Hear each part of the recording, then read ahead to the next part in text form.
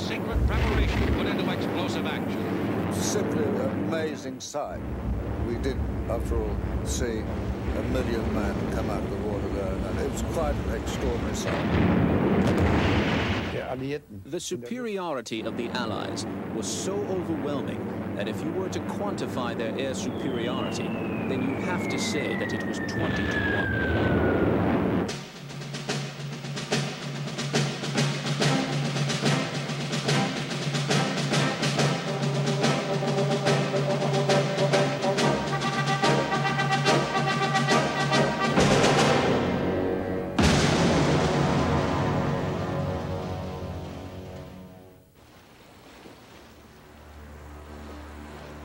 November 8, 1942. Operation Torch. Target, North Africa. All very, very secret. You know, we were going overseas. Despite careful security measures, American and British pilots sense that something big is in the wind. David Cox, RAF. I remember they were saying, right, the rumor is West Africa. We're going to invade Casablanca and round there. A massive American force, supported by British naval and air power, storms ashore at Casablanca, Oran, and Algiers. The Allies gain a quick beachhead, but they face immediate challenge from the veteran Luftwaffe and a hardened Africa Corps, commanded by General Erwin Rommel, the Desert Fox.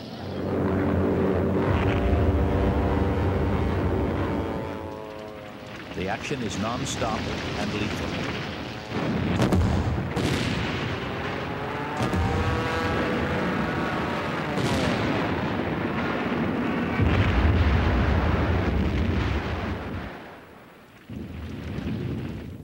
Jerry Collingsworth, United States Army Air Force, finds himself in a Western-style shootout over the desert. His motive is revenge. I was not shooting with the express purpose of killing anyone. I was shooting for the express purpose of shooting that airplane down. If he got killed in the process, that's what the game was about. Except this one time, and this day I was after the man, because by sheer luck, this Focke-Wulf 190 failed to get me, and it got my wingman, who was a close friend. We were flying low level in bad weather in Tunisia. And I remember thinking, friends, you know, about to outturn the Spitfire, because I knew you couldn't. So I rock over to keep him in sight. I rock this way, because we were in this kind of a turn. I rock this way, and I see him explode. And you might say the adrenaline was flowing pretty good. Jack Ilfrey, one of America's first World War II aces, scores a kill over the desert.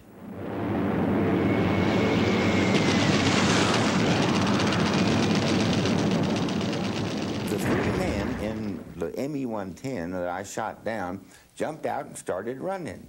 And I thought to myself, to God knows where out here. It was just real deserty, you know. So just as a lark and frivolous or devilish, whatever, I circled around and I set that ME-110 on fire. And then I headed toward that crew. They were running one behind the other.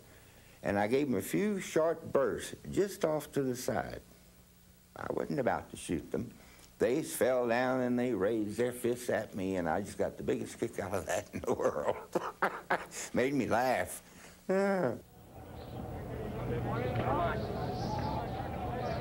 For fighter pilots, the desert war is relentless.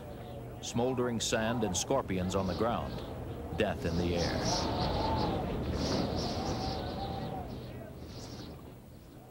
One of the things that we found a great strain was not only the living conditions. We all lived in one tent, 20 of us with our sort of feet to the middle, but the Luftwaffe used to send a couple of 88s, and they used to go round and round the airfield and drop one bomb about every quarter of an hour. Only a small one, but still, it was a bomb. And obviously, didn't get any sleep. And made us all very irritable, and obviously, you know, for morale, didn't do much good. General Rommel's Africa Corps is squeezed by the British from the east and the Americans from the west. The Desert Fox begs Berlin for supplies and reinforcements. But his army is strangled by an uncanny Allied talent for finding top-secret German convoys. Harry Broadhurst, RAF. Oh, they were in a mess. We were doing to them in the desert what they'd done to us in France. We had Ultra, which helped us to sink their ships with petrol and oil and ammunition and so on. So they were being pretty hard pressed.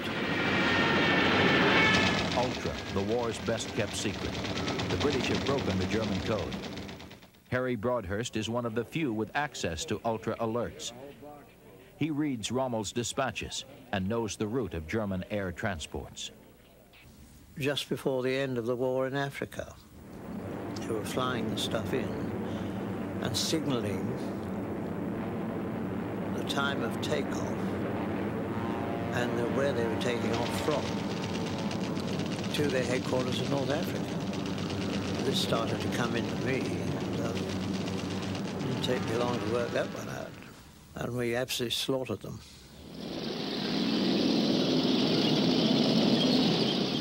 March 1943. Short on supplies and ammunition, the once elite Africa Corps crumbles under Allied attack. Hugh "Cocky" Dundas, British Desert Air Force. I was cruising around in my Jeep, just looking about, and I came into sort of great amphitheater in the ground somewhere outside Tunis. And there must have been 15 or 20,000 German soldiers there who were assembled, being organized into prisoner of war things. And I'd always remember just sitting there in my Jeep and looking down and seeing these people and thinking, well, my God, that's something which I didn't know that I'd ever see. Very different looking lot from what one envisaged German soldiers as being when they were taking part in the Blitzkrieg in spring 1940, you know. By May, the Luftwaffe is withdrawn. Rommel leaves Africa and returns home to face Hitler's rage. The Africa Corps surrenders.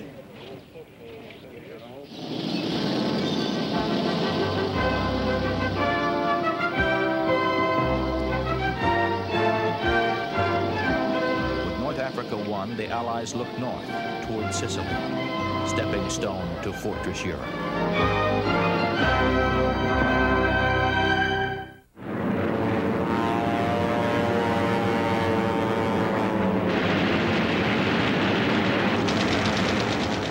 July 1943.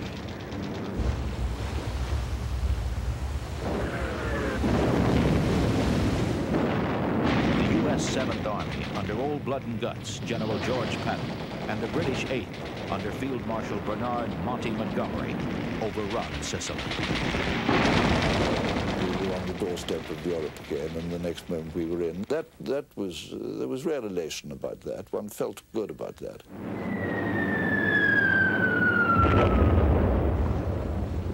A month later, General Dwight D. Eisenhower launches the first Allied invasion of mainland Europe at Salerno, Italy. September 1943. The Allies are back on European soil. Jerry Collinsworth scores a kill and watches the frantic pilot try to escape a flaming plane. Jettisons his canopy. Now, a Focke-Wulf canopy just slides directly back, and it missed me by about 30 feet. So when he did that, I figured he was going to bail out, and I stopped shooting. And he did. He bailed out, and as I went by him, I was really surprised to see his chute harness come loose from him. And so his chute went one way, his airplane went one way, and he went another way. Well, that's what the business was about.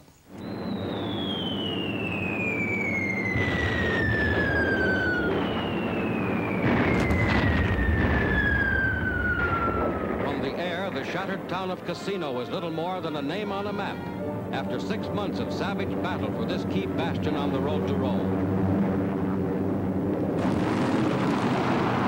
Churchill describes Italy as the the soft underbelly of Europe.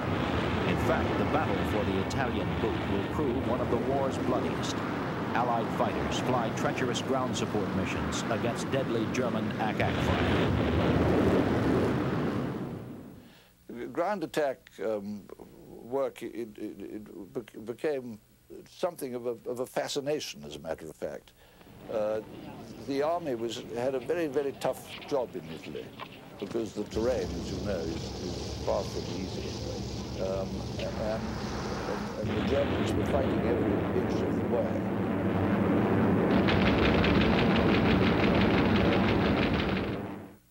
Mike Russo, United States Army Air Force, is one of 2 survivors of a group of 47 pilots who trained together. One time I was on an observation mission, and I saw a troop of Germans marching down the street in north of Rome. And I'm sure they saw me and I saw them, but I didn't do anything about it, and they kept on marching. And then I turned over on my back like I was going to dive bomb, and I dive bombed toward the road in the directions they were coming. I just flew down the top of the street so they didn't see me coming. As soon as I saw them, I strafed the road and killed some 300 men. I got back and they gave me the title of a killer. American heavy bombers fly from North Africa and over Italy to attack the oil fields in Ploesti, Romania, a crucial source of Luftwaffe fuel.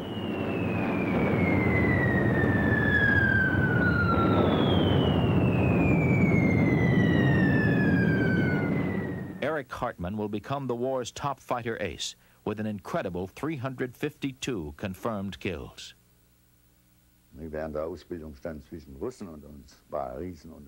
In Romania, we defended an oil area. The Americans would come every day exactly at 11 o'clock, like a train. They had 1,000 bombers and 500 fighters. We fought against them. There were 4 of us. We were completely overwhelmed.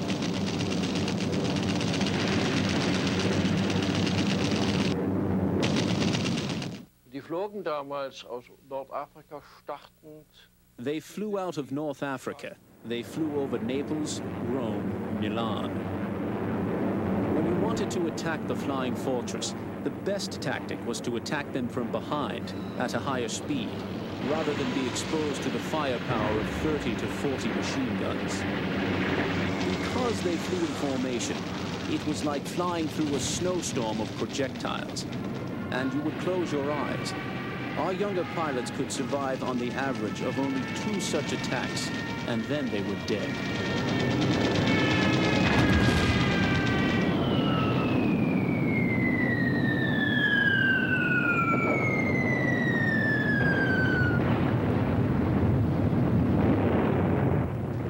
The bombs from these giants are a drumbeat, signaling the death of the Third Reich.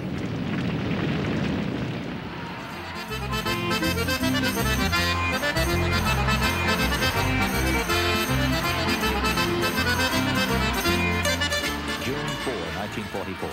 Rome is liberated. The countdown to D-Day, the invasion of France, has already begun.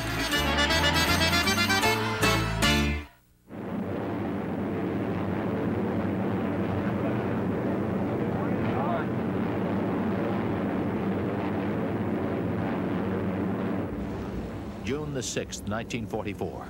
Operation Overlord. D-Day. The assault on Hitler's fortress Europe begins. An Allied force of 3 million men, 12,000 planes, and more than 6,000 ships will test Hitler's vaunted wall of steel and fire. People of Western Europe. A landing was made this morning on the coast of France by troops of the Allied Expeditionary Force. This landing is part of the concerted United Nations plan for the liberation of Europe. Pilots flying over the vast invasion force see a sight they will never forget. An astonishing armada stretching from horizon to horizon. Jeffrey Page, Royal Air Force. On the morning of D-Day, at first light, what was called HR, I was leading my squadron of Spitfires, and our particular mission was to fly beach cover over the American beaches of Omaha and Utah. I must say that to To have been there at HR on D-Day was the most fantastic experience, seeing all these ships and these troops going ashore on the beaches. It had a particular significance for me because I had flown at the time of Dunkirk and watched the remnants of the British Army being taken off by rescue ships. So to see them going back, and our American allies and Canadians, everybody else, it was a great thrill. It was the most spectacular thing I have ever seen. The thousands and thousands of boats converging in prongs, and we were sitting there as top cover for the bombers that had been in a few minutes earlier to do everything they could before the ground troops landed.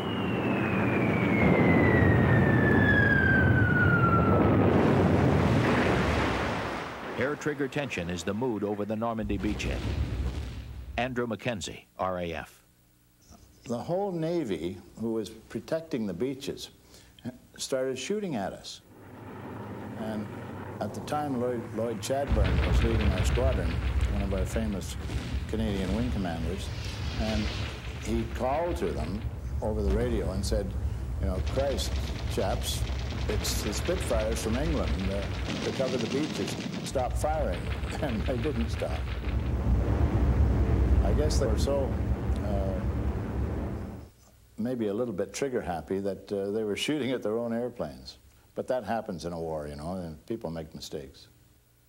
James Goodson, one of 7 Americans who fought in the Battle of Britain, flies with the U.S. 4th Fighter Group. We had to eliminate the Luftwaffe when the troops were coming in, which we did. Only 2 Luftwaffe planes got through to the beachhead.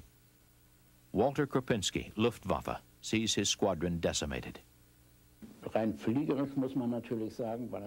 My strongest memory is when your D-Day started in France. We moved from Germany to France, and we had just filled up the whole group with aircraft and pilots. So I flew out with 68 aircraft and came back 1 month later exactly with no aircraft and 2 pilots.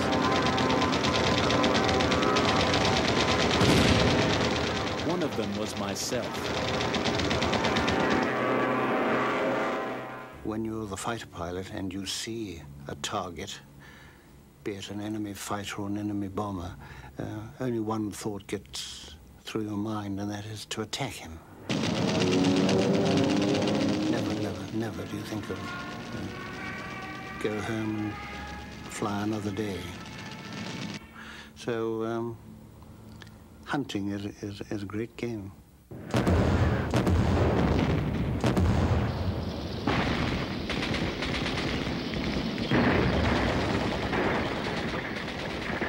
The beachhead secured, Allied fighters probe the sky over France, seeking the enemy. Peter Brothers, RAF.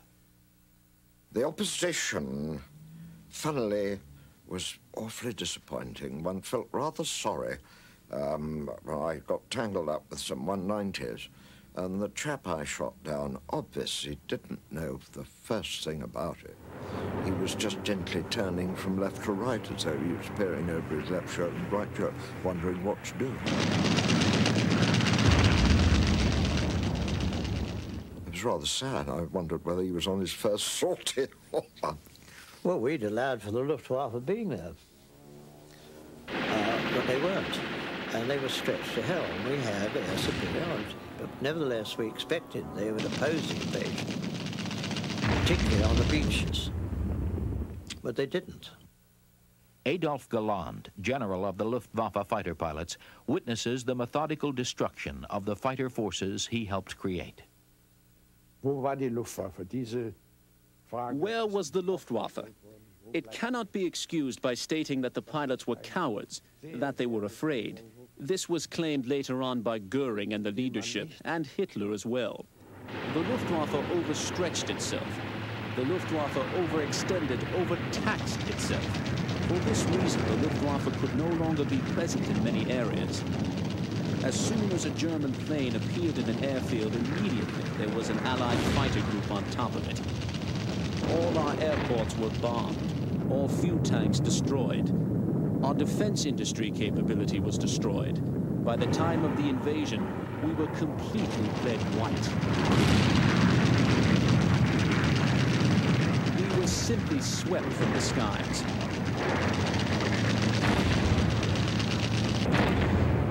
Fortress Europe was effectively without a roof over its head.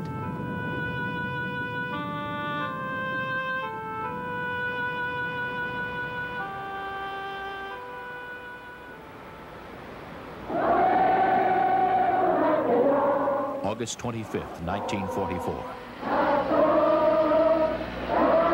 Allied forces reached the outskirts of Paris. The honor of liberating the City of Light is left to the Free French troops. General Charles de Gaulle leads a victory parade along the Champs-Élysées.